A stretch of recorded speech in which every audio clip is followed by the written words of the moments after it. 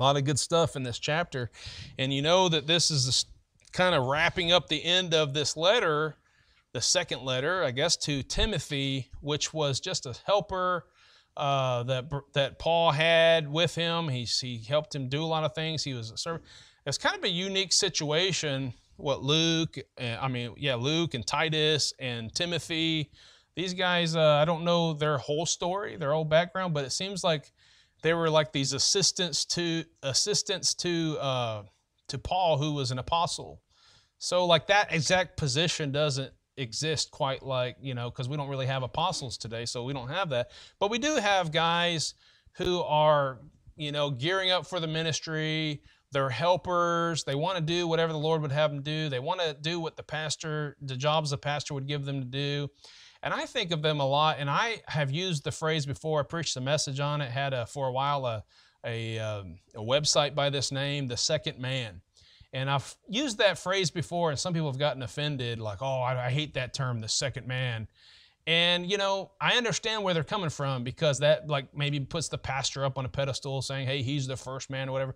But no, obviously we all have to have that attitude of being the second man. And actually the point I usually make is that the pastor should be somebody who's gone through that stage of being a second man and knowing how to serve and knowing how to, and it's not like he's some super, just wonderful person that's now the pastor, but the idea is, hey, he is the one in charge, and all the other people who are helping in the ministry are like second men. It's not really an offensive term. In fact, I would think the only ones that would get offended by that are the ones that want to be the first man. Why would you be offended by being called the second man? But the idea is he's got these guys that he's teaching up in the ministry, and he's training them, and they're preaching. They're carrying out some of the jobs he's called them to do, even to the extent of ordaining elders. He's given them that authority to do that. And so 2 Timothy here, he's kind of giving his last words to Timothy. And you see a lot at the very end, he's just like jumbling it up together. Oh, don't forget to salute so-and-so. Hey, don't forget to bring me my cloak. It's kind of cold here in prison, and bring me the parchments. I want to have something to read. I want to have some study material, and he's just kind of giving them all these last things. So we know that we're reading some of the last words, at least what he thinks could be his last words to Timothy. And one of the big things that we see here is this theme is he's telling him to preach. Right? And verse 2 says, preach the word, be instant in season, out of season, reprove, rebuke, exhort with all long suffering and doctrine. And so obviously he's giving him some tips here, or some commands when it comes to preaching the word. Now, what does preaching the word mean?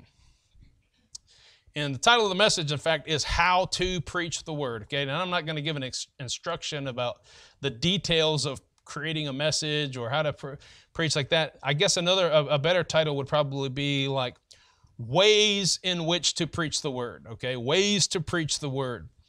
And I'll tell you where a little bit of the background here. Here's why I came up with this idea. I didn't quite know what I was going to preach today when we went to Illinois.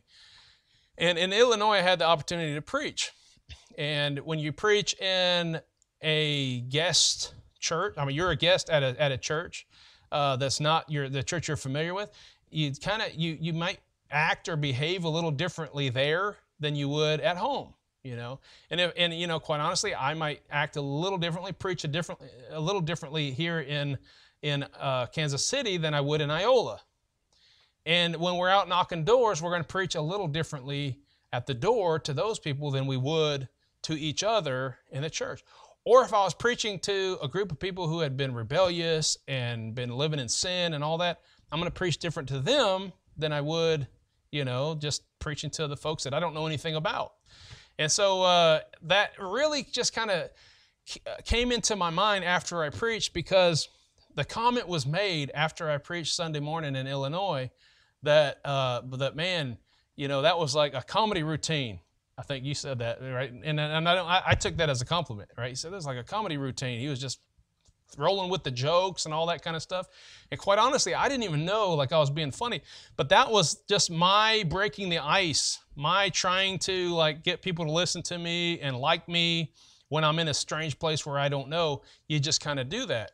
And I thought about that actually after I even heard that comment about the comedy comedy show, like, was I too silly? As is in my mind. After I'm done preaching, I always think through things, and my wife sometimes like, you need to quit thinking about it. But I start thinking, was I too silly? Did I say the wrong thing here? And when I'm preaching, I don't really think that much about it. I mean, I don't dwell on it at least. But afterwards, I kind of replay everything in my mind. If you preached here, you probably feel that same thing after you're done. Like, how did they take this or whatever? And so I looked on the YouTube channel after I preached, and somebody's comment was, Pastor Randall's funny. I thought, I don't think of myself as a real funny guy. You know, I don't think I'm funny when I preach most of the time. And so, you know, I'm thinking, well, okay. I mean, obviously I was maybe being a little silly or something like that. And then I started getting a little bit self-conscious, like, was I too silly? Come on, I don't want to, preaching should never be a circus show or something like that. And then I get on Facebook later on in the night, and I'm just going down, and somebody posts, I'm hoping it's unrelated. I think it's unrelated. Totally coincidence, okay? I think the guy was from Illinois, but that's beyond the, that's another matter. He wasn't like a member of the church out there that I preached at, but I think he lives in that area or something. I'm sure it's just a coincidence, okay? But he posts this post and he says, we shouldn't go to church for a comedy routine. We should go to church, and I don't know, he said something about, but the weird thing was, in his post was actually a gospel presentation. You've probably, many in here, your soul winners, you've probably seen it, where Pastor Anderson is demonstrating how to preach the gospel, and he knocks on someone's door. It's like an old video. And he's knocking on someone's door, and he's presenting the gospel to them. And that was the post that he made, but the comment on there was, we don't go to church for a comedy routine. We go to, I don't remember what the rest of it was. But I'm thinking, well, actually, we don't go to church to preach the gospel. People in church should be saved already, right? So I'm not sure why he used this. In fact, that afternoon, as a church, we went out soul winning, and guess what? I used that pretty much that same presentation that guy showed. And again, I don't know that he was referencing me. I was just being critical of myself and reading everything that way. But in my mind, I'm just playing that out, and I'm thinking, well, I did go and preach the gospel just like this presentation. You know, I think probably very similar presentation. I didn't watch it again, but I'm pretty sure that was the case. And somebody got saved, right? And then I'm thinking, like, I wonder don't most people preach a little differently at someone else's church than they do at home? Again, this is just me, my mind. This is how I work, okay? This is welcome to a day inside my mind, okay? And so then somewhere in the travels, I had downloaded some different messages, and I was listening to some messages, and I came across a message where Bruce Mejia was at Faithful Word, and he was preaching, and guess what he was doing? Cracking jokes.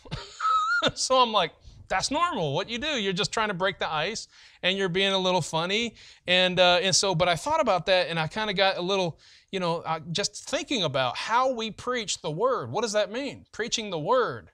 And so I wanted to look up in the Bible the different times where it talks about preaching the Word, and or uses that. And of course, there's a lot of times that preaching is used, but the actual phrase preach the Word isn't used all that many times.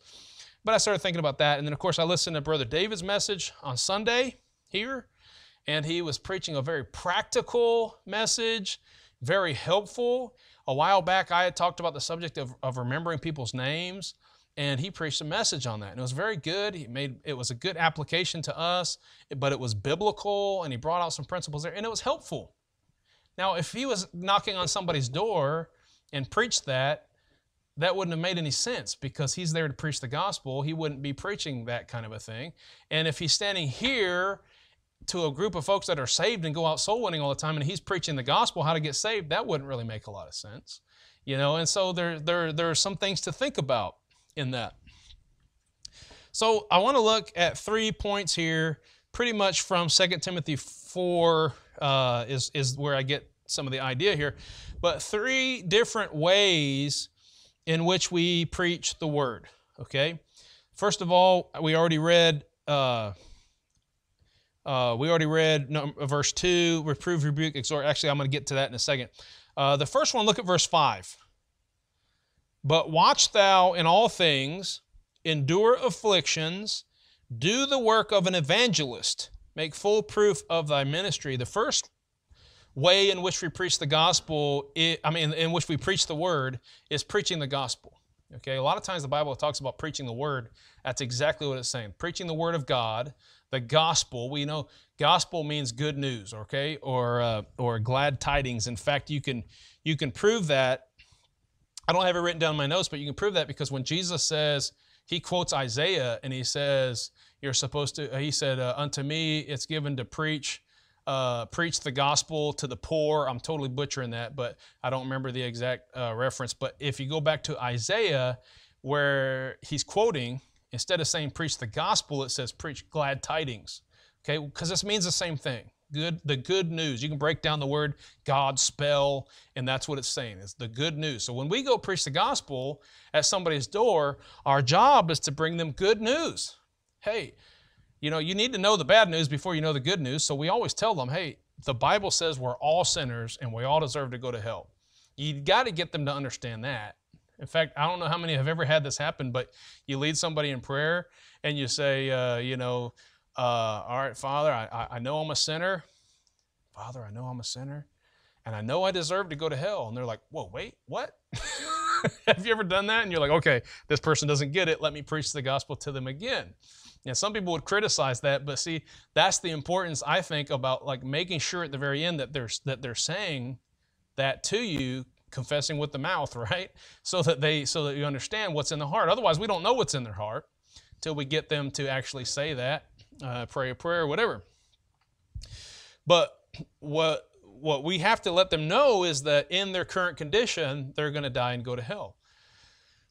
Now, does that require me to reprove and rebuke, and just get up there and get mad at them and say, you're living in sin, have this sign that says repent or burn, turn or burn?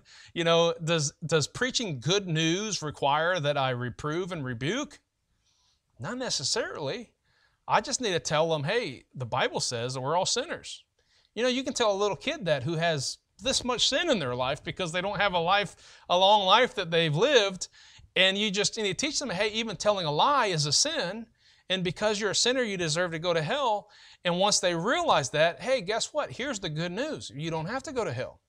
You can go to heaven. God doesn't want anyone to go to hell. God commended his love toward us, and that while we were yet sinners, Christ died for us, and you can preach them the gospel. You don't have to reprove and rebuke, okay? But when we do the work of an evangelist, and I'll explain that word here in a second, what we're doing is we're preaching the gospel.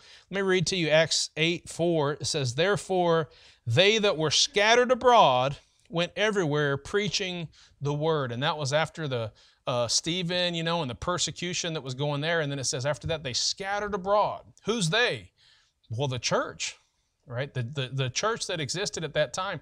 Now, it follows some particular stories about Philip, Stephen, as we just read. It follows some preaching of Peter, But if you read what it's saying, who's they?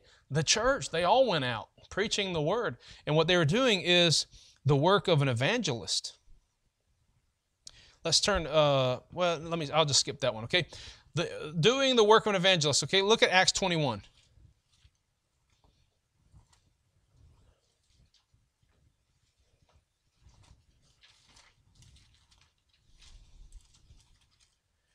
Acts 21, verse 8. There's only really two places where the Bible uses evangelist. And one is in our text where it says, do the work of an evangelist. Okay, and then there's this one in Acts 21. Look at verse 8. And the next day, we that were of Paul's company departed and came to Caesarea, and we entered into the house of Philip the evangelist, which was one of the 7, and abode with him. And the same man had 4 daughters, virgins, which did prophesy. Okay, so this is talking about Philip. And 2 things we know from this text is that Philip was called an evangelist. And then we know also that Philip had daughters. Okay, and we know that he was one of the 7. 3 things we know. Okay, what do you mean one of the 7? Well, for the sake of time, I'm just explaining it in a nutshell, but you could look at Acts 6. And in Acts 6, they decided, you know what? we have got to commit ourselves entirely to praying and handling the word and giving the word, ministry of the word. And so what we need is some people to take care of some of these secondary issues.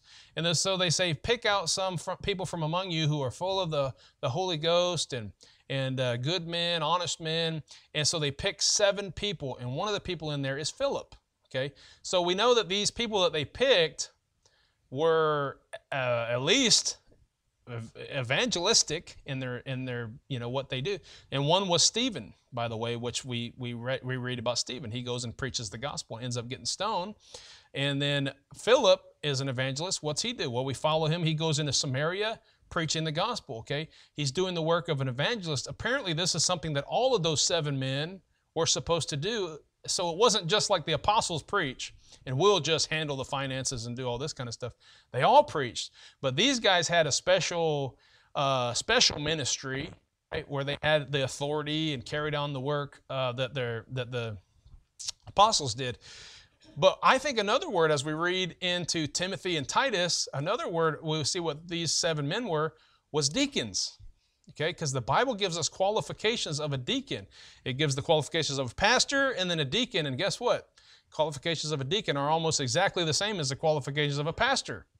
And one of them is that they're married and they have children who are in subjection. Well, we know Philip had children, right? He had these 4 daughters. And so, and they were ministers themselves, right? They prophesied. And so anyway, I just think that's an interesting idea. But this office of an evangelist, and in Ephesians 4:11, the word is used one other time in the plural form. It says, and he gave some apostles and some prophets and some evangelists and some pastors and teachers. Okay, so Jesus wanted his church to be full of these types of people who would go out. And so when he tells Timothy here, do the work of an evangelist, what he's saying is go out and preach the gospel. Okay, and we can look all through the Bible how we're supposed to preach the gospel. And basically, freely you have been given, freely give.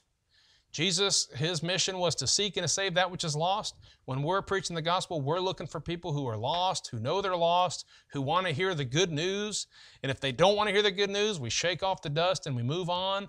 And this is what preaching the gospel is about.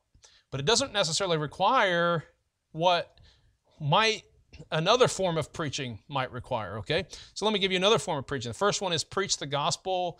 Everybody in here is familiar with that. We've got a lot of people who can preach the gospel. Praise the Lord for that. And that is a very important ministry of preaching the word, okay? But the second is what we read in our text where it says, reprove, rebuke, and exhort, okay? Now, this is right after this, back in 2 Timothy 4. And he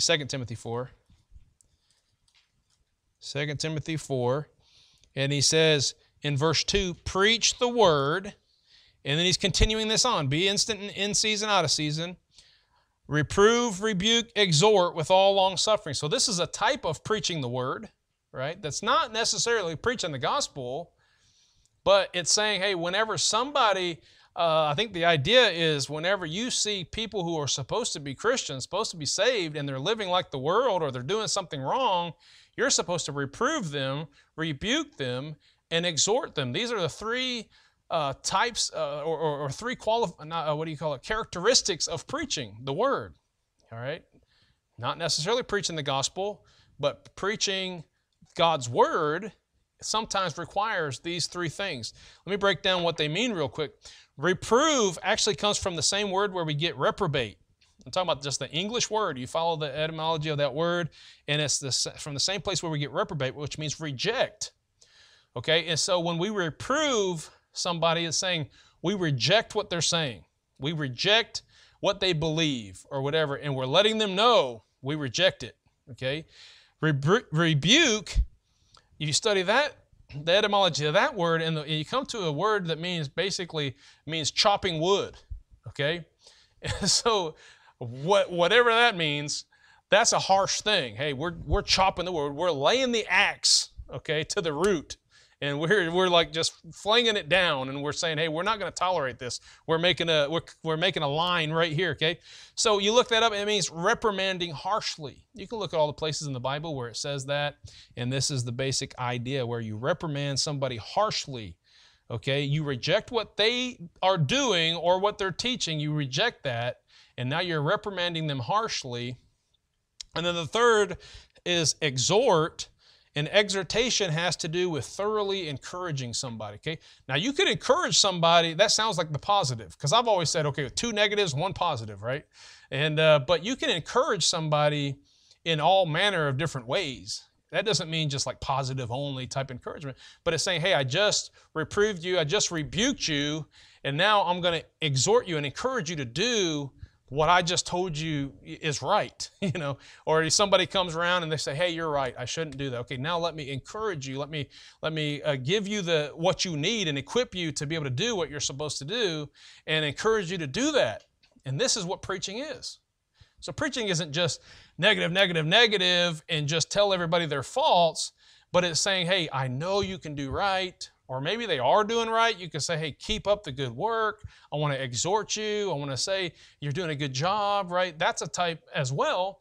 But the idea is that there are times where you have to disagree with people and you have to preach hard. Now, obviously, some of us like that kind of preaching.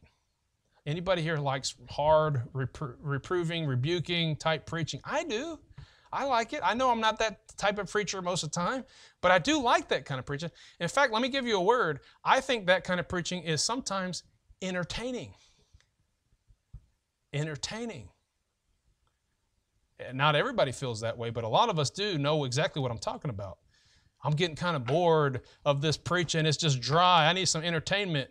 I can't wait for someone to get their head ripped. I want names to be thrown out there. I want someone to fling it down. I want them to make fun of this guy. And that's the kind of preaching some people are looking for until they're reproving us. Once they start stepping on our toes, this is like, whoa, whoa, man, you crossed the line right there. You know, I don't like this kind of preaching. Right? But you know what?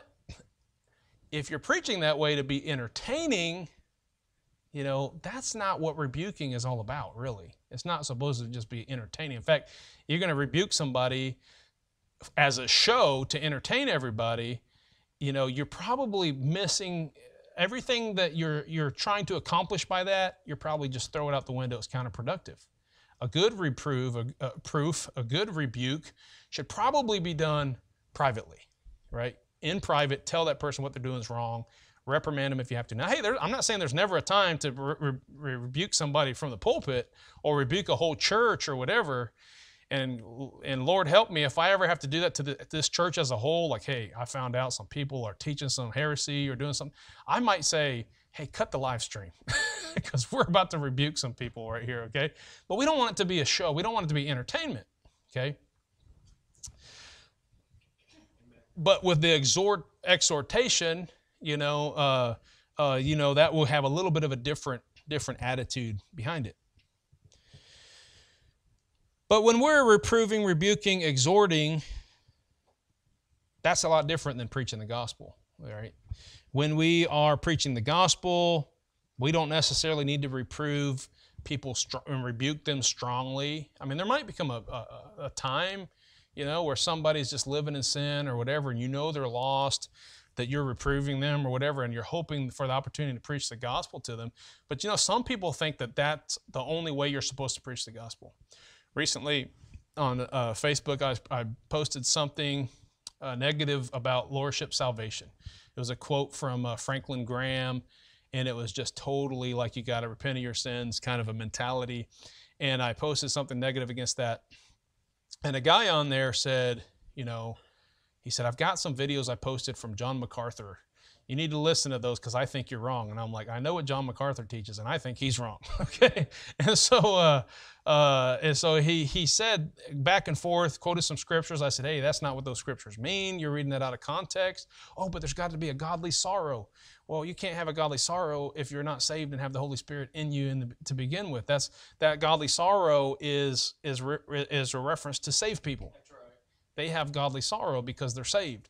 And so you can't like just preach the sorrow before the salvation. Okay, so I'm trying to explain this to him. Finally, it comes out, and his final answer is this: well, here's what happened to me.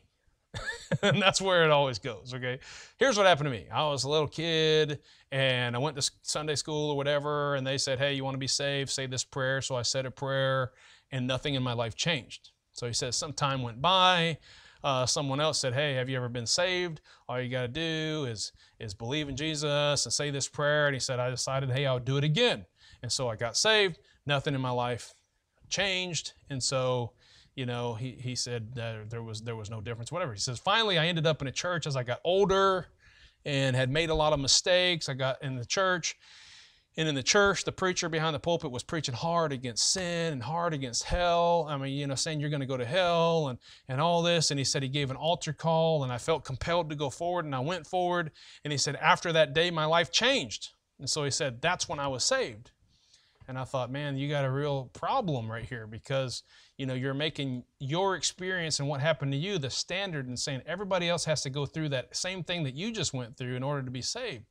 And so if you're saying that's the kind of preaching you need to go around and preach, or else nobody's going to get saved, that's a big problem. And I'm not even getting into the lordship salvation aspect of you know, hey, the repentance of your sin and all that. I'm just saying, if you're thinking that everyone needs to do exactly what you do in order to be saved, that's a big problem. Hey, I was saved as an 8-year-old boy, and here's how it was. And I know for sure I got saved. To this day, I'm not going to say I've never doubted it. That'd probably be a stretch of the truth, but I know that day I got saved, okay? And I was a little kid, and here's what the guy said. Hey, have you ever been saved? No. Well, can I tell you how to know for sure you're going to heaven when you die? And he just told me, and I said, I believe that. And he said, hey, well, why don't we pray? And I prayed, and I knew I was saved. I didn't have any weird conviction. You know, afterwards, you know, I remember feeling like, wow, this is great. Like a burden was lifted off of me, but I didn't feel like, oh no, I've got to come to the Lord, or else here my knuckles are turning white, you know. I got to go forward and I got to repent of all my sins, or else I'm not going to heaven. None of that happened to me, you know. But it would be wrong for me to go around and say, well, everybody has to do just like me. If you didn't just, you know, just get it and say yes, no emotion, you know, that would be wrong, because everybody's different and everybody's going to receive the gospel in different ways. So reprove, rebuke, exhort is different than preaching the gospel. Okay, but then there's another type of preaching that's actually common in the Bible, and that's just teaching or speaking, making a speech, giving a speech, all right, a lecture, if you will. Not my favorite type of preaching, not my favorite type of preaching to listen to, but it is preaching. And the Bible uses that word as preaching.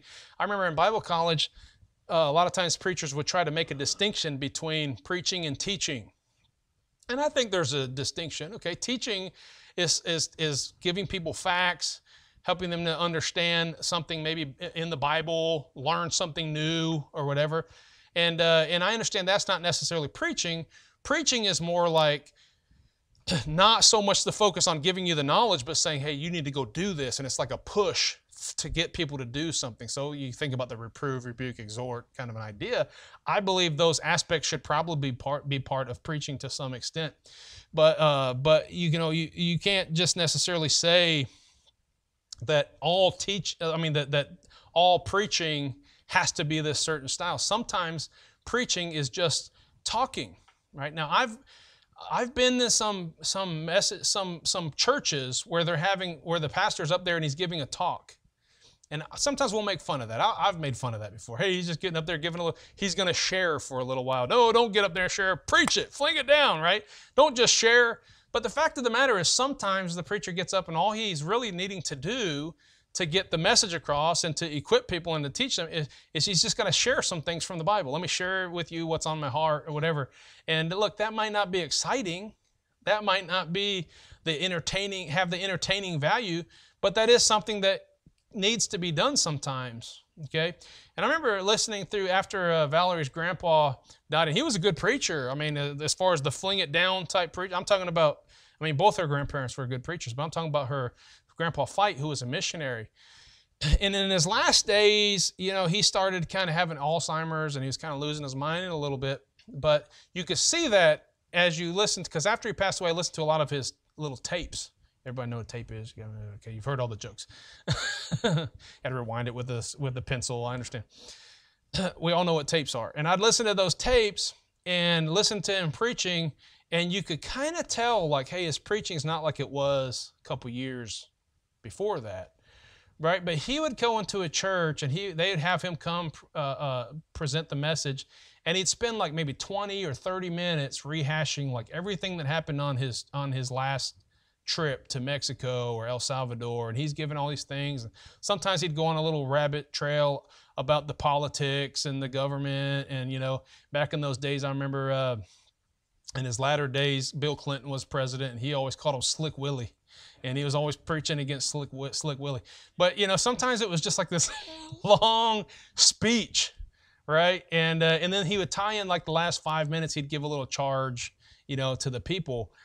Well, when did he preach? Was preaching just that last 5 minutes that he gave the charge, or was preaching the entire thing? I think the whole time he was up there, he was preaching, okay? Look at Acts chapter 20.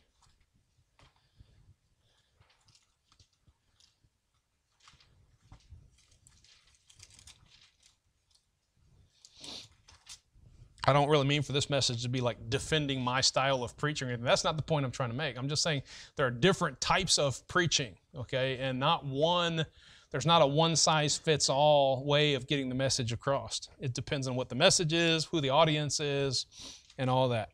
Acts chapter 20, verse 7. And upon the first day of the week, when the disciples came together to break bread, Paul preached unto them, ready to depart on the morrow, and continued his speech until midnight. I feel like this was a speech that wasn't all that exciting, wasn't all that entertaining. You say, how do you know that? Well, because a guy falls out of a window because he falls asleep. And he's preaching till midnight. You think he just preached like just full force, just like letting her rip, like all night long? I don't really know how long he preached, but I mean, he says that he went till midnight. I'm thinking he just had a whole lot to say and a whole lot to share, and he's probably just going through the Bible, and he's saying all these different things, okay? And so, but it says there that he preached. Now, I realize it doesn't give me the context or what he preached or how he preached exactly, but the idea is that it also uses the word speech, okay? He gave his speech, and it was preaching, and it didn't necessarily include, that I know of, reprove, rebuke, exhort, although he might have thrown some things in there, because if his preaching was anything like his letters, he certainly included some of that, you know, getting on to people for different things he had heard that they had done or whatever. But some of it was probably just preaching and teaching and instructing and saying, hey, I'm going to go on this journey, and here's what we need you to do. It probably wasn't all that exciting, as we know by Eutychus falling out of the window. Okay? So I do think preaching should include, sometimes it's going to include reprove, rebuke, exhort. You know, sometimes that will be part of it. But what is the point? But here's the thing. What good is teaching somebody something or spending the time getting up there and preaching something or trying to communicate a message to somebody if they walk away and they didn't get it? Right? So the job of a preacher, whether it's at the door, soul winning. And listen, I know that when we preach the gospel is the power of God unto salvation. It's not about us being fancy with our speech and crafty, but let's be honest, they've got to receive the gospel. They've got to hear it. They've got to understand it. And so when you're preaching verse after verse and you're giving your presentation, and you can tell their eyes are just glazed over and they're just yawning, and you pause for a second because you just asked them a question and they don't know that you just asked them a question, and they're like, oh, he paused.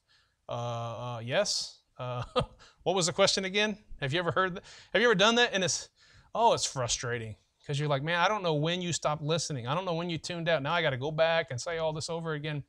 But look, if you could add enough interest in there that they actually follow that and they actually receive that teaching, that's going to help out so much. It doesn't mean that you're winning them over with your speech and with your power. You're winning them over with the gospel, but they need to hear the gospel, right?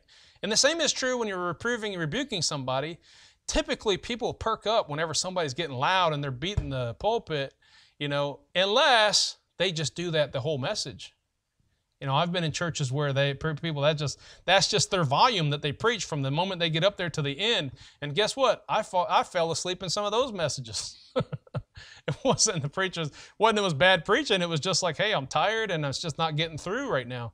Okay, but sometimes they would mix it up, and then you're just starting to fall asleep, and then you hear, and you're just like, whoop, So I mean, they accomplished something. They woke you up, probably because they saw me dozing off. That's why they decided to go, and they woke me up, and so now I'm able to listen to what they're saying. And when somebody gets up there and speaks hard against your sin, guess what? You're listening, because you're just sitting up straight like, what does the preacher know? How does he know that I'm involved in that sin, And you're thinking through all these things. And so there's different ways to do that, but you got to get the message across. So I've preached before on how Ezekiel uses object lessons, right? God told him to use object lessons. So we know using object lessons in a message isn't wrong. And so he would use, chop up hair. He built this little fort out of clay and all these different pots and stuff like that. And he built a fort and he used that as an object lesson. And he did weird things that God had told him to do, but they were for to communicate a message and to get a point across. And so we use object lessons sometimes, or we use illustration stories. I'll be honest with you, that's the most effective for me. Okay, just my way of preaching. I'm not really loud. I don't get super excited sometimes. But I've noticed when I see people kind of starting to trail off, and I look in my notes and I got an illustration coming up, or maybe I just off the cuff think of an illustration that applies, and I start telling a story, I notice people start looking up at me, right? Because I'm telling a story. And hopefully it's going to be a good story that relays the message I'm trying to tell. And now they're still with me and they're getting the message. All right. This is a job of preaching the word. This is part of it. Okay.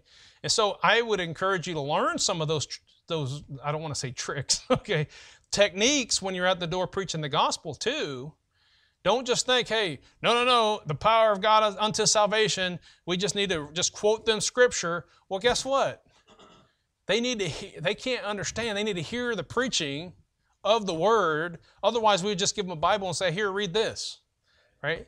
So they need to hear the preaching, and the preaching isn't going to do anything for them if they're not actually getting it, okay? So it's not wrong for you to learn how to, keep their attention or maybe get them involved in what you're saying. Get them to answer a question back or throw some illustrations in there. Maybe add that as part of your routine when you're preaching the gospel, and these things would help. When you're teaching, the same thing. Object lessons can be really helpful in instilling a lesson and getting something in their mind. And sometimes telling jokes will keep people's attention. Being funny. Now, I agree, you shouldn't be a clown.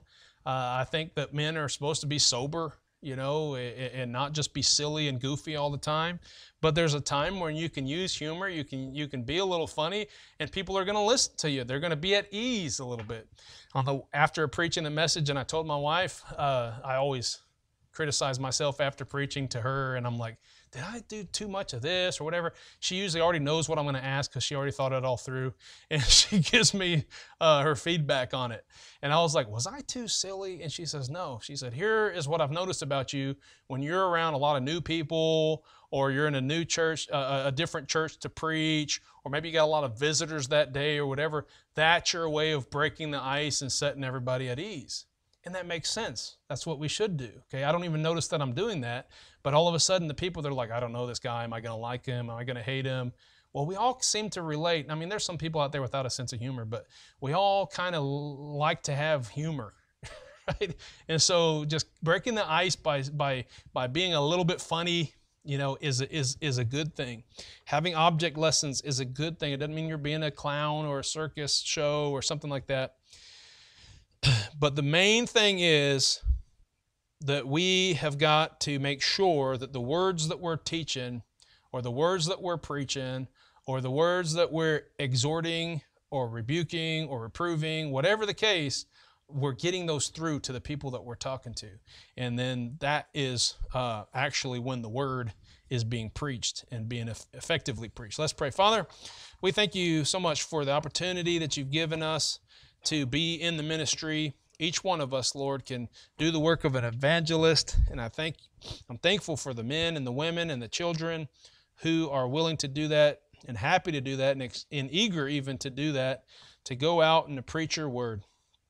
And Lord, sometimes somebody will be called on to preach or to teach, and I pray, Lord, that you'll help us have an understanding of how to do that most effectively, and help me as a leader to understand some of these things and be able to pass that on and help others to be a little better and more effective in their communicating.